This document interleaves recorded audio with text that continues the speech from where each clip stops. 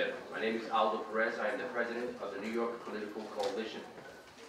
I would like to first introduce Dr. Valdi from the African Advisory Council and the chair of our Interfaith Committee. He will start off with our interfaith prayer.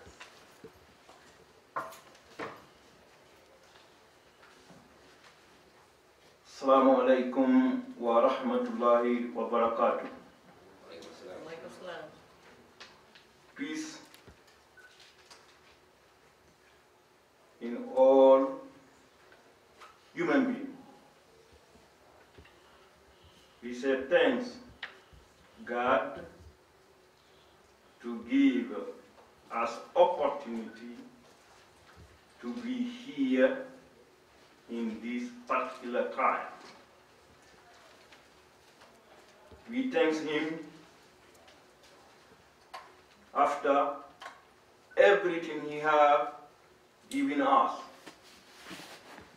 We cannot count how many favors God gives us.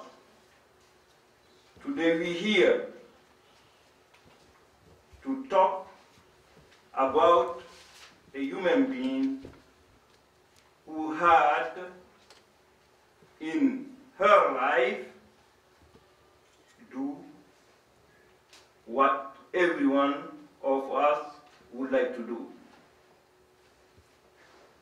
In this life, only two things human beings can be recognized. Either you do something good or you do bad. We all want to do something bad. May God help us. God says in His scripture, Quran, Hal jaza'ul ihsan illa al-ihsan. Is any something good can be paid by somebody who have been doing good? Nothing except good. God help us. Thank you. Miss Edna Thomas Green. I apologize, I didn't see her. She's here to sing the national anthem, please. Oh, say, can you see by the dawn's early light what so proudly we hail as the twilight's last gleaming through broad stripes and bright stars, through the perilous fights, over the ramparts we watched were so gallantly streaming, and the rockets' red glare of bombs bursting in the air gave proof through the night that our flag was still there. Oh, say, does that star-spangled banner yet wave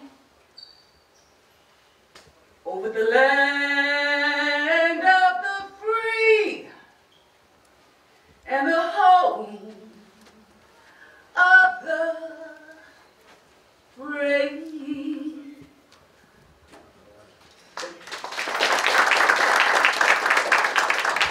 At this time, I would like to thank the 52nd Precinct Explorers, Honor Guard, for being present. And also at this time, I would like to introduce Sheikh Musa Drame of PC7. Thank you very much, and good evening to you all. We're here because God called us to be here for a very, very, very special reason. And we hope that when we walk out of here, we will begin, you will join us to begin to rectify that which needed to be rectified 60 years ago. And this gathering today is like none before, and we want to make sure that nothing will need to be repeated after today. Peace December, 6 years ago today, a group of New Yorkers from all walks of life, from all ethnic backgrounds, from all religious affiliations, from all cultural mixture, came together and decided that the public safety of their families and their communities and their nation at large will no longer be relegated to others. We will fully participate in the remaking of our neighborhoods, and we launch Peace December. The objective of Peace December is one and one only, is to create environments where all creatures can peacefully coexist, and in the process live harmoniously with the environment. That was our goal. And 6 years ago until today, we have not deviated from that. A program that was launched by the Courthouse Rotunda with a diverse entities today is being celebrated in 15 other countries, and the demand is increasing.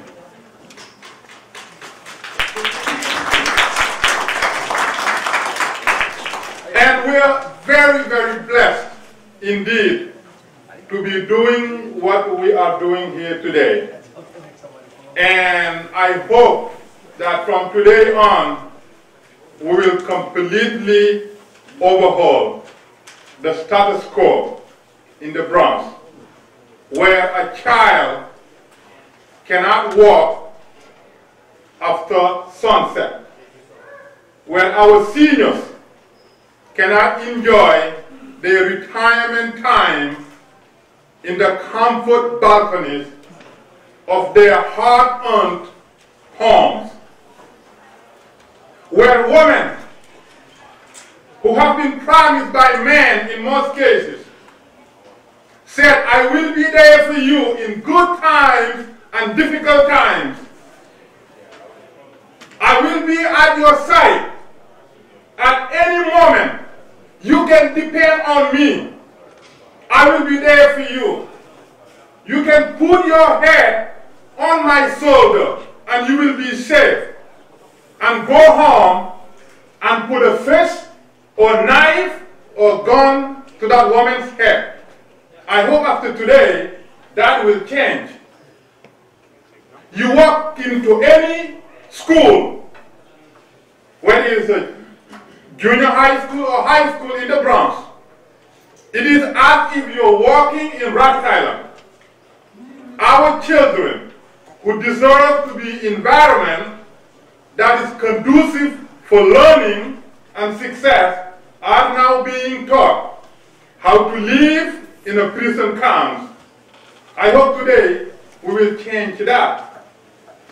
Now we have individuals that if you look different, if you believe different than what they believe, if your personal choices are different, their goal is to harm you.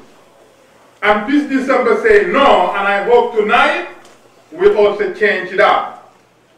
And we have elected officials who uses ethnicity, who uses different zip codes, who uses different mechanisms to divide and remain in office, while nothing helpful can be provided to these communities. I hope today that also will change.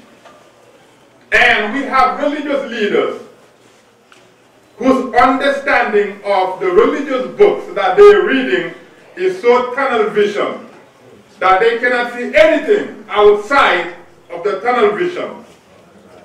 And I hope that tonight will open the four walls so that they can begin to serve the people that they are chosen to serve. So that at least we will not have these 15 and 16 and 17-year-old gang members whose parents have been the members of this house of worship, but who have no comfort but to be part of a crew. And we have over 70 gang crews in the Bronx, according to NYPD. I hope that today will change that. Today we're here because we found out that there has been injustice perpetrated by our own people for the past 60 years. When we found out, we said we're going to take action. It is time to give credit where credit is due.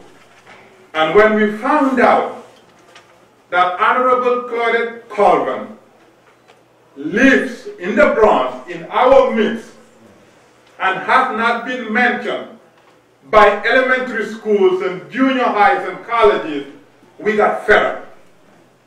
And we couldn't take it. And we said, today we're going to change that. And I hope that you're going to walk out of here knowing more about Claudette Colvin than any other human being associated with the civil rights movement. My brothers and sisters, we commit crimes, not NYPD's responsibility. It is us who commit crimes, because violent criminals are not strangers to us. They live with us, we love them, and we support them. And when they commit crime, we act as if they're strangers. And when law enforcement come and do what they're trying to do, we get upset by how they do it. And there is no better law enforcement in the nation than the NYPD. I don't care what anybody said. They are the best, most professional, trained individuals who get up every single day to making sure that you and I can go home and enjoy our families. Don't let anybody mislead you about that. We commit crime. If crime is to be prevented, it will come from us.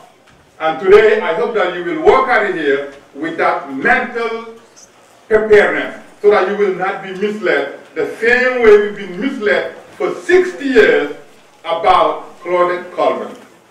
And today, four things we're going to do. And I want you guys to pay very close attention because we mean business. We do not waste time. We have one life to live. And there are millions of complaints. But one action is needed, and that action is to take personal responsibility. And that's why we're here. I hope when you walk out of here, you will walk out of here as an individual who take personal responsibility in your hands. That is our goal. Now, today, we're launching, as it is apparent, a day called Claudette Colvin Rosa Parks Day, to be celebrated not only here in the Bronx, nationally and internationally. Why do we do that? Because we have an individual who say no, where most men couldn't even say no. A teen who say no, where most adults wouldn't say no. And we're going to change that today. Therefore, from now on, every December 1st, we're going to mobilize the world to celebrate the legacy, the bravery, and the generosity and the vision of this honorable lady before us. I'm so proud that we have her.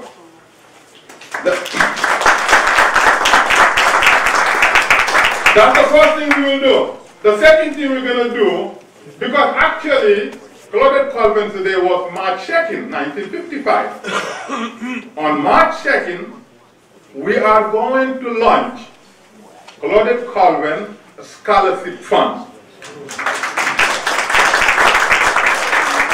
We're going to make sure that all the corrupted history books will be in the garbage.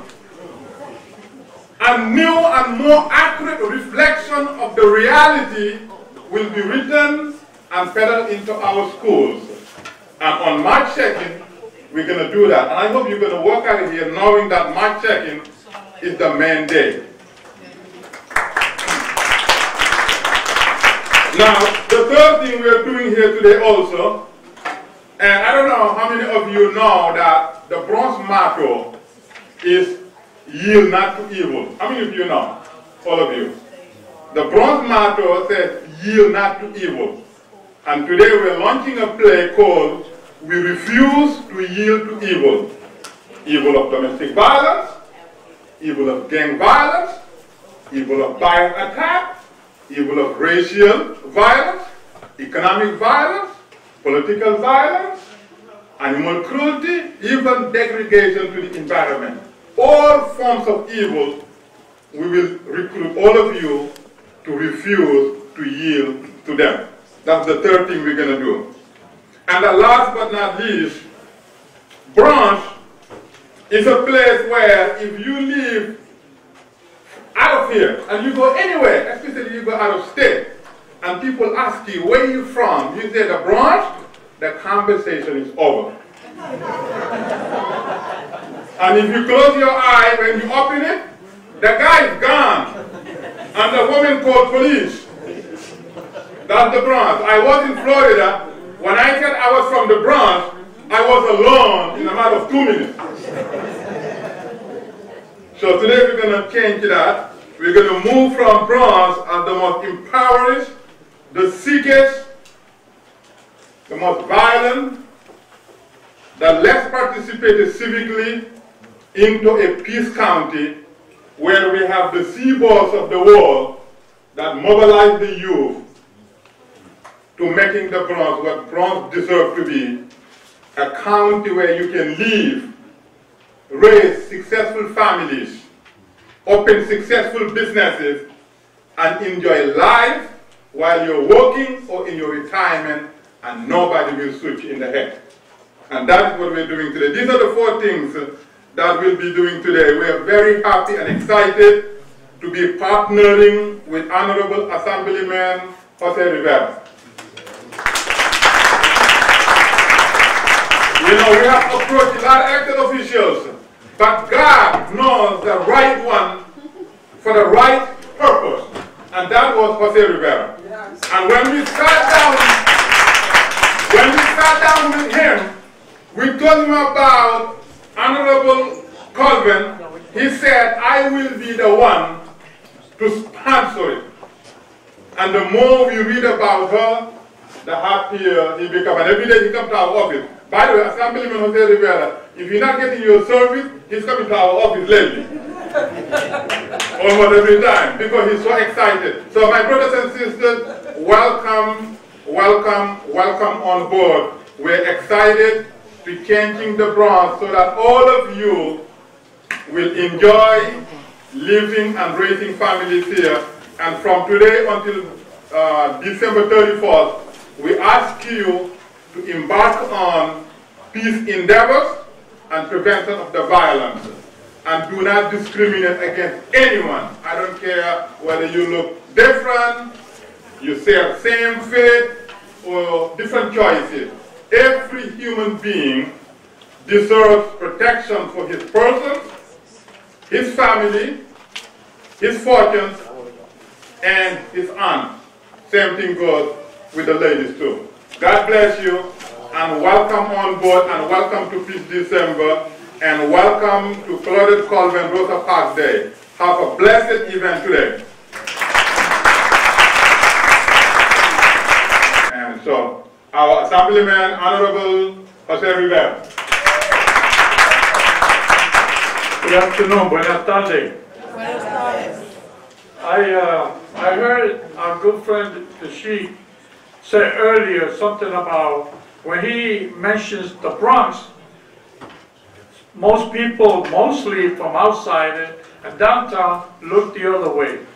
I made it my business. This borough made it his business. And this young lady was part of it.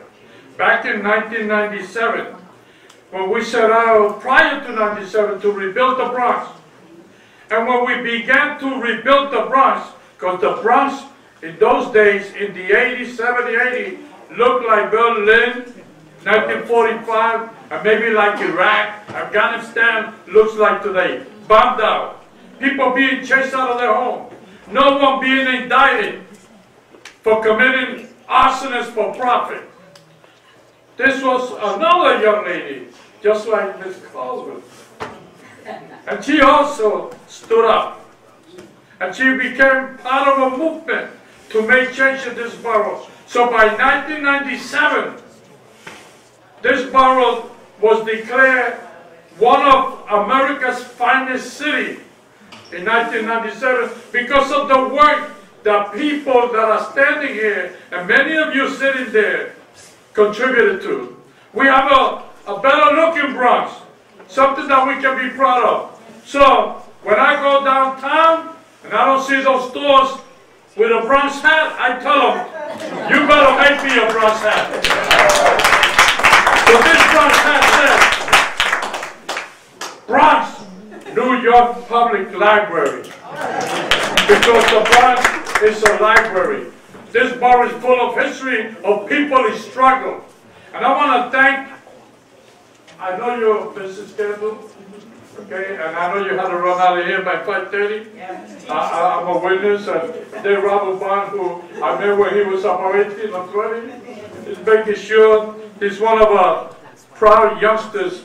I met him when he was about 20. I think he's 50 now, but I shouldn't be saying that. There's so many beautiful stories. But you know, today,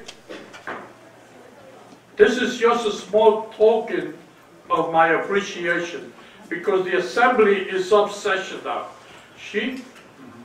I stay committed that when we begin the process by January 15 to honor the life, the dedication, sacrifices of Dr. Martin Luther King, that I'm going to invite you and Ms. Colvin, and I hope that our DA can be present during that very important moment when we begin to celebrate Martin Luther King, and when we begin in February to celebrate Black History Month. And those days, Albany and the rest of the state will hear about your contribution at the age of 15. And at that point, we will ensure that day will be proclaimed the Claudette Colvin Day in the state. So, this is just a token and a deposit towards the real award that you're going to get. Before you leave, that young man, you know that we owe so many old to so few. Like her, small way, that young man was the first one to bring out in the open something about K2. Today, it was him. Today, de Blasio signed a bill. Today,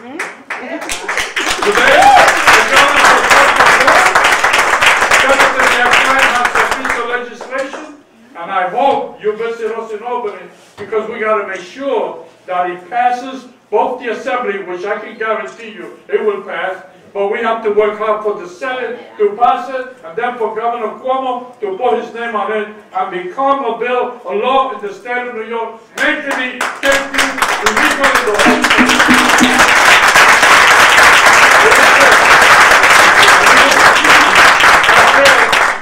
Called me to his office and said, talk to me about how he's fed up turning on TV day in and day out, and all the violence in our city, all the violence in our borough of the Bronx.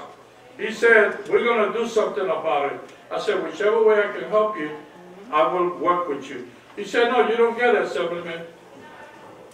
We've been hearing from that young man that every other day someone has been killed in 194th Street and Briggs Avenue and 196th Street. So what we have here today, Madam DA-elect, you know, you got your work cut out. I don't envy you. But I know you're going to do a great job, and I know you're going to make all of us proud. You're going to do your job because you have always been a professional. And we stand by you. With you how I got here. How I really got here, it was because of people like Miss Claudette and Rosa Parks. When Rosa Parks refused to give up a seat, I used to speak in those days Spanglish. That's fluent, broken English in Ocho Beach. It was that moment, I'm a little older than your baby. It was that moment that inspired me and Puerto Ricans in those days to tell this city, this government, we're not in the South. We're in the South Bronx, but we're not in South of America. And you're not going to treat us like you treat others in this country. So we marched from Section 1, because Section 1 was the area by the rocks where it was segregated. Puerto Rican and African American, Section 1. I'm 79. Listen to me, because you're not going to read it in the books. I listen. And when by 1956, inspired by the work and the dedication of people like Miss Claudette Colvin and Rosa Parks, we marched in 1956. Now not only can we swim all over Ocho Beach, but we have our barbecue, our fried chicken, and our salsa music. Thank you.